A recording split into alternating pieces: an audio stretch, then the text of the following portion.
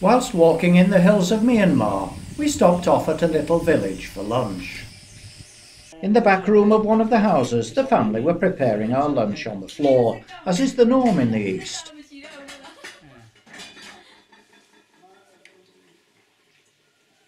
The meal was traditional Burmese, light on meat and heavy on vegetables, and delicious, especially after the morning's exertions.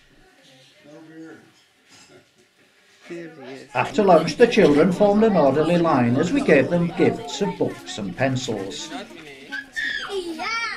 Then, once everybody had some, a scrum formed for those we had left. Just time for a quick visit to the loo before we left the village and headed down to the next valley.